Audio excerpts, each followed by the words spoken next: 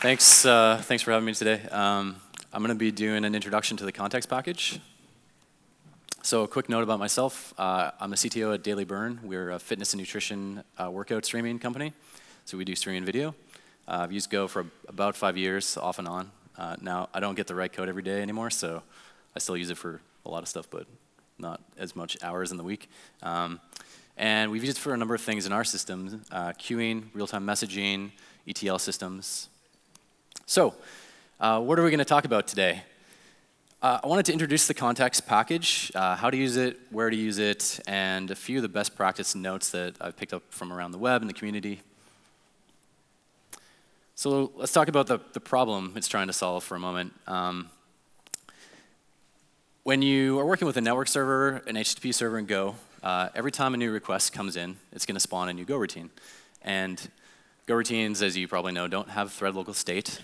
You're responsible for managing the data that is managed in the Go routine, and for the state of the Go routine, things like cancellation, timeouts, when should you exit early. And so, as an illustration, you can see if a request comes in, it spins up a Go routine, you're typically going to call some number of functions, so you're going to be dealing with data. So how do you handle that in a nice way?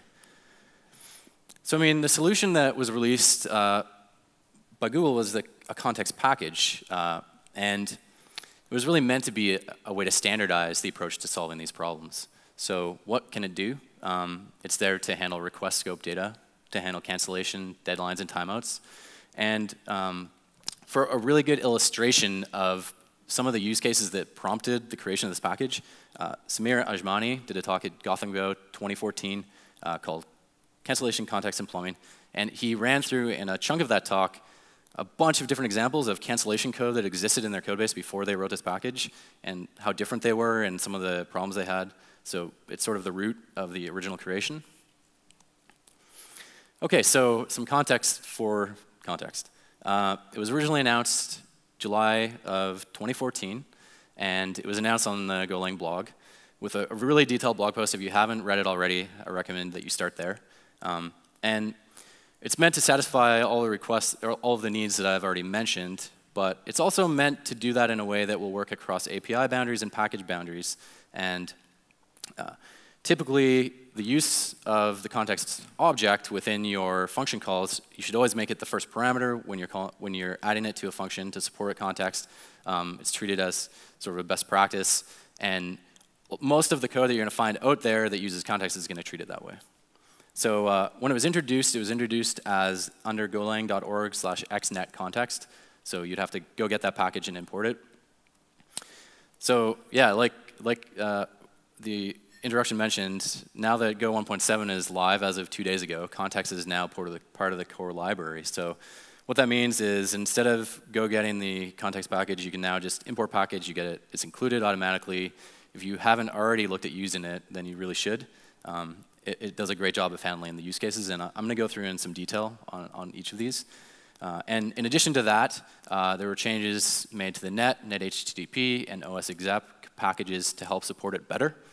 And we'll see a bit of a demonstration of that too. So what is it? Context type is made up of this interface, which defines a few functions you can use to get values, and I'll run through that in some detail. And in addition to that, some supporting functions that allow you to instantiate or derive context objects. So the done function, when a context is created, you have the option to create it with a cancellation option. And so this function returns a channel. And if it exists, then you can listen to this channel, select against this channel, and when it closes, that indicates that the context has been canceled. So here's a very simple example, leaving out lots of logic, but showing creation of a context with a cancellation function. So you call that, you get back a context object and a cancellation function. If we hit some condition, we're going to call cancel. Now in our do stuff function, we're going to do some actual work, and then we're going to select against this channel. And when it closes, we know the context is exited. All right, error and deadline. So some of the other functions, error simply returns the error object from the context. So in the case that your context exits, you're listening to the done channel, it closes, you can call context at error. That error is the reason for cancellation. And you can return that up the chain where appropriate. The deadline function is a way for you to check whether a deadline has been set on the context. So one of the constraints you can set on a context is say, I want you to cancel at this point in time, no matter what else happens. And calling the deadline function allows you to find out, number one, is there a deadline set? And number two, when is it? So here we're creating a context object with a deadline. You can see it's just expanding upon the cancel creation by adding a deadline time parameter. In this case, I'm just adding 5 seconds from now. And then in our function, we're going to say, hey, is there a deadline? The Boolean response you get from calling deadline will tell you if one exists. If it does, you can act against it and decide whether you should exit early. Do you have a lot of work to do? So you're not going to have enough time?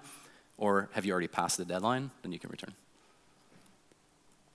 And finally, value. So the context object supports request scope data. This is really managed by a values, a map underlying the object that you can store values in. The value function is just the lookup for that. So here's a super trivial example. Here's a string. I'm going to store it in the context, and then I'm going to extract it back out. You'll see that I'm casting it. It's stored as an untyped value. So a few notes about values in context. It's stored as underlying, effectively a map of interface. So it's not type checked at compile time. It's unsafe, effectively, and maybe not in the same way that the unsafe code thing was talked about earlier.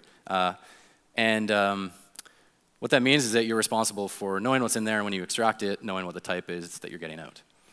In addition to that, it's good to keep in mind how you should use the values in a context and what things you should store, because when you have this really convenient object where you can put any data in it that you want right at your fingertips, it's very tempting to just put any data that's relevant to the work you're doing in there. And generally, there's been recent talk in the community on Twitter and elsewhere about what kind of data should you store in a context. And the consensus is really try to stay as focused as you can on request scoped data. So things like authentication information, header information, transaction IDs, things that are truly tied to the life of that request or that operation, as opposed to long-running pieces of data that might still be relevant to the work, but which live on beyond that scope. So derived contexts.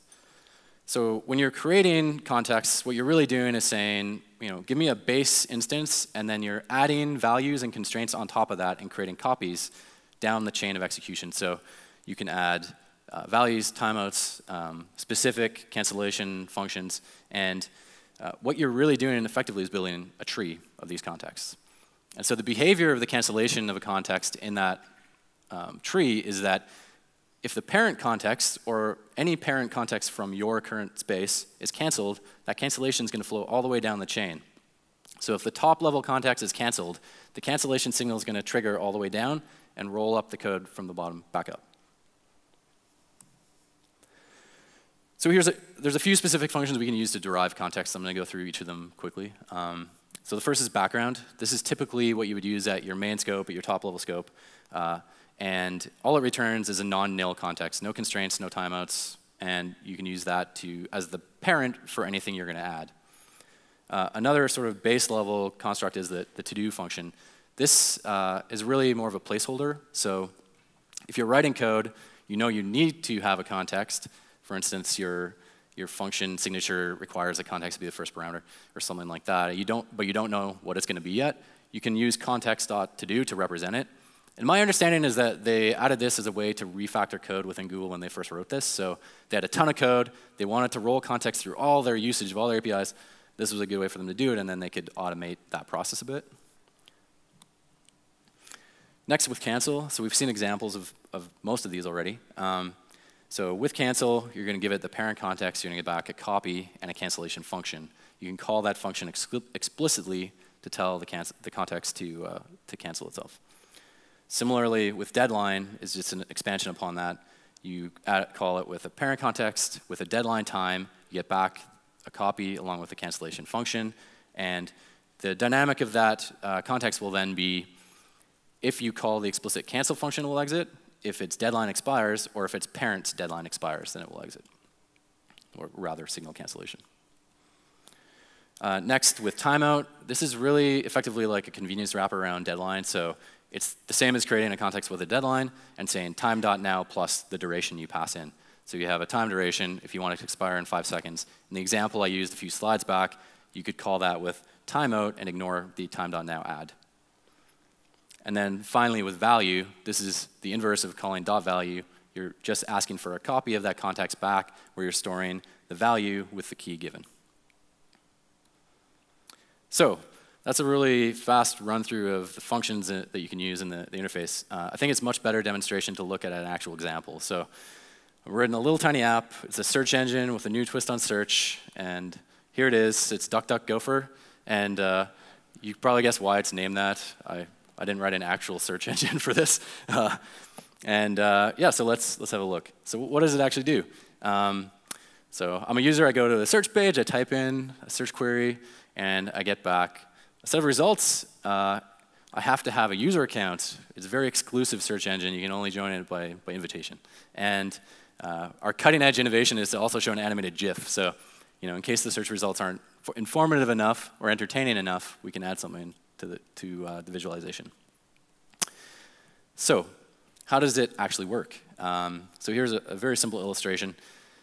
The user types in a query. The search request is sent to the web app. We verify that you have some authentication, and then we make calls to the DuckDuckGo API and the Jiffy API, and then we return the results to the browser.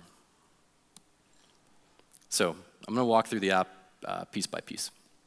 So we have a web server, a session package, and a lookup package. So the web server is implemented in app.go source file. It houses our main function and our HTTP handlers. So this is, an overly simplified structure for a web application. And we have these sets of handlers. For authentication, we have login in, login out, and authenticate. For search, we have our home page and our actual search action. So the login action is very simple. There's a templates variable containing the templates preloaded from our templates folder in our application. We just call execute on that with the name of the template to render the page. On the other side, we log out. We're effectively just deleting the record in our session. So our session package implements this delete function. We're giving it our response provider, our request, and our store, and we're removing that value from the session. And then finally, authenticate expects the values of the sign-in form, which is going to have an email and a password.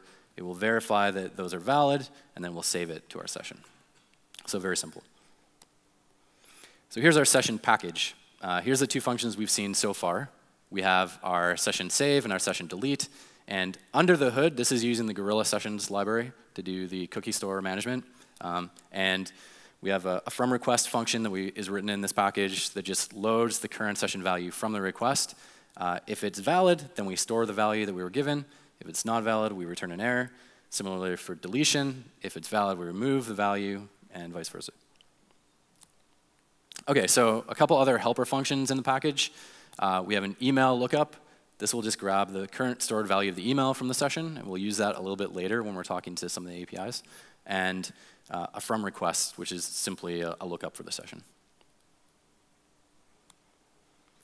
Okay, so now we have some actual context-related functions. So what we want to do is we want to use the session data when we talk to our APIs. And the way we're going to do that is we're going to store the session value on the context object that we pass it. So what you see here is a sort of the recommended pattern for how to store values and retrieve values. The reason that we're doing this is that, if you have a look here, we're defining a private type and a constant to represent the value of the key.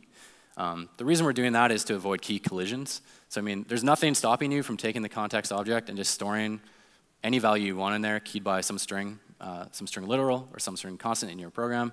The issue you may run into is that as more and more libraries have access and use of the context library, you can risk collisions with the keys. So this helps avoid that. And now we have our two functions. So one is adding the value to the context. The other one is extracting the value from the context. Very simple. The first one, new context, simply calls with value to add the value, return the new copy. The second one takes the context and extracts the value from it and returns it. Okay, so the home action and part of the search functionality. Home action is quite simple. We're basically going to say, okay, we have a request. Is there a valid session? Is there a valid user? If there is, great. If not, redirect to the login. Then we just put the value of the user into a parameters map and render it in the template. And now this is the real work of the application. So the search function is going to take whatever I've typed in, make requests to the third-party APIs, and return the results, which sounds very simple. And we're going to add a few constraints to that to make it a little more complicated, but also demonstrate how we can use context to help manage this kind of flow. So the first piece is just like the last action. We're just checking authentication. Let's get the session, the user, if it's valid, great. And then we're going to pull the query data from the form that we posted. So now something with some real meaning. We're going to create a context with a timeout of 2 seconds. So we're setting a very high bar for performance here. We want to, if we don't get anything back from our third parties within 2 seconds, we're just going to give up and tell you, hey, sorry, we couldn't find it. So we have that context with a cancellation function. Now, we're going to create a custom type within the scope of this function called result and error. It returns, it's got two parameters, and a slice of strings and an error. And then we're going to make the calls out to the two sub-APIs. So what we're going to do is create a response channel for each of them, and then we're going to run them both in anonymous Go routines, and we're going to make calls to the API to get the results back.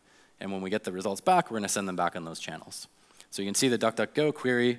We're making a call to our DuckDuckGo lookup function, and we're passing in the context and the query value. Similarly, for the Jiffy API, we're making the same kind of call, but in addition to the context that we initially created, we're going to add the session value to the context so that we can make use of it when we're calling the API. And then we call Jiff returns with those values, and we get back the result. And finally, we're going to run a loop against a select to basically say, OK, let's listen to these 3 sources and decide what we're going to do when we get them back. So the first one we're going to respond to is the answer channel from DuckDuckGo. And we get the results. We verify that there's something in them. If not, we put a placeholder in. And then we call cancel. So why are we doing that?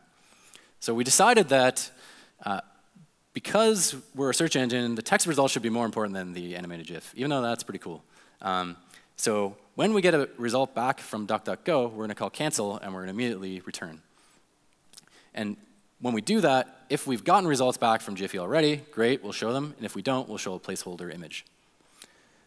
Next, we listen for the Jiffy response channel. And when we get that value, we just set it.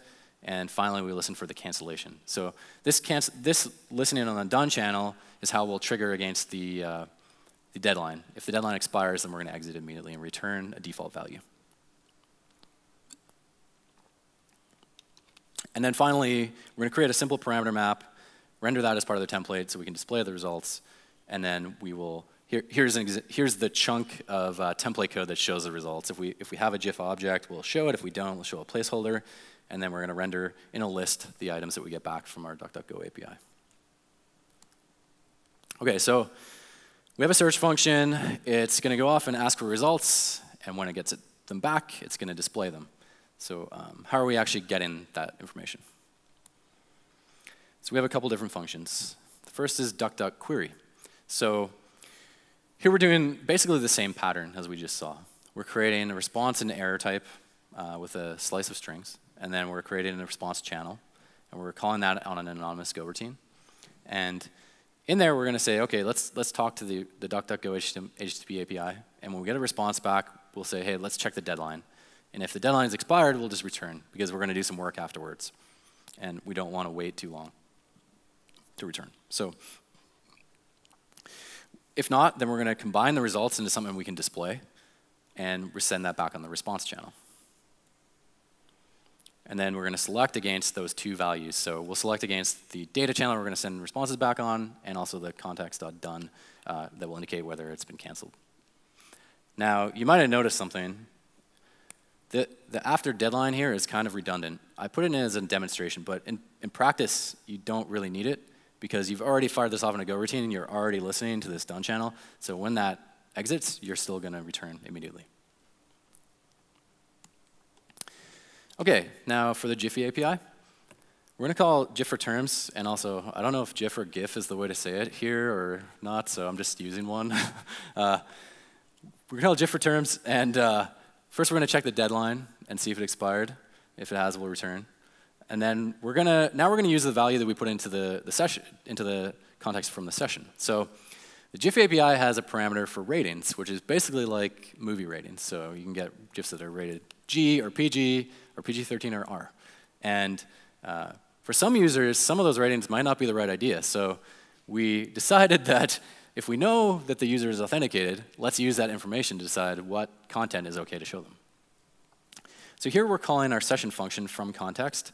So that's just going to extract the session from our context object. Once we have it, we're going to call rating for user. And that's going to say, OK, what do we know about? We have a session for a user. What do we know about this user? Let's decide what content is OK to show them, and we'll return the rating string that matches that.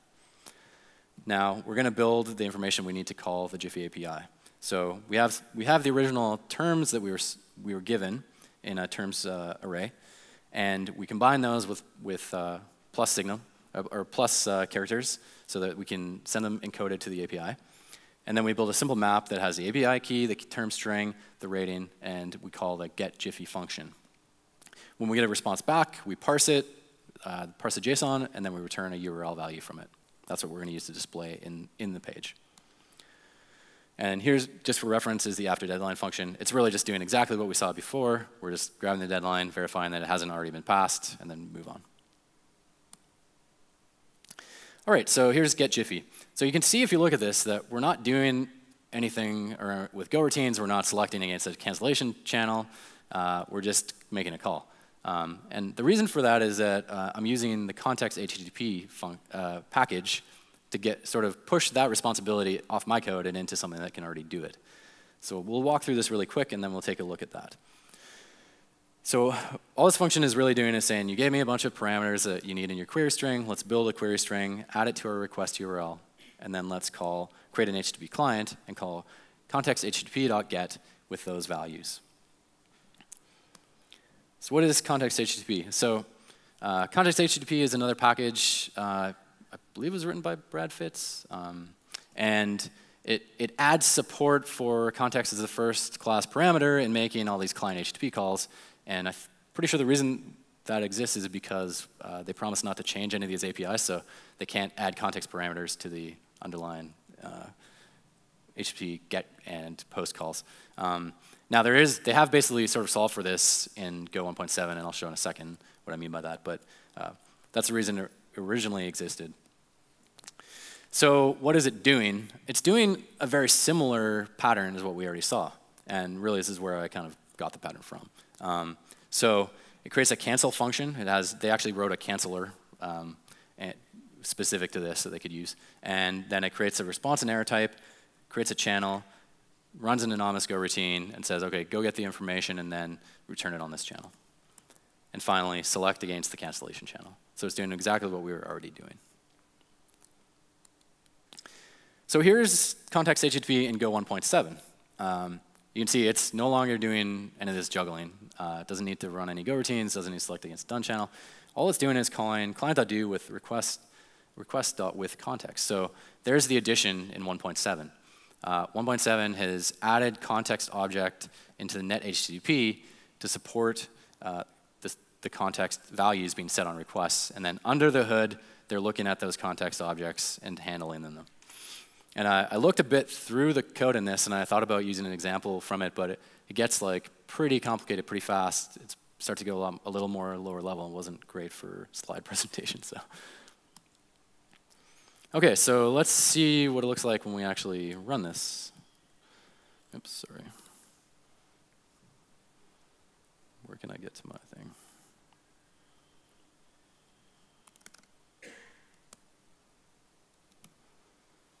Oh.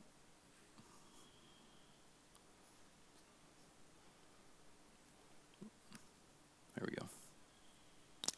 OK, so here's our duck.gopher. So I'm from Canada, so I'm going to type in Canada and see what it gives me. Oh, I must have killed it.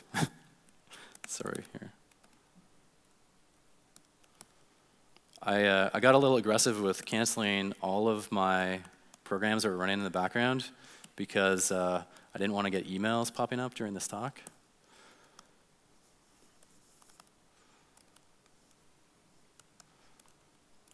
It's really hard to look at that other screen and type. I apologize for this, guys.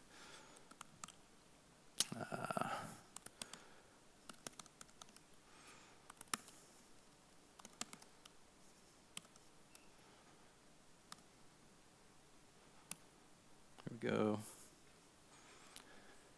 Let's try that again. All right, so this is Canada. Here's a few research results. Here's an animated GIF of a guy singing the national anthem at the Vancouver Canucks game, which I think cut off a little bit early because this is the one where you might have seen it when it happened. He was singing the national anthem. About halfway through, he bailed really hard and fell on the ground. And then the entire arena started singing the national anthem for him while he tried to find the microphone on the ice. Let's see what else we got. So,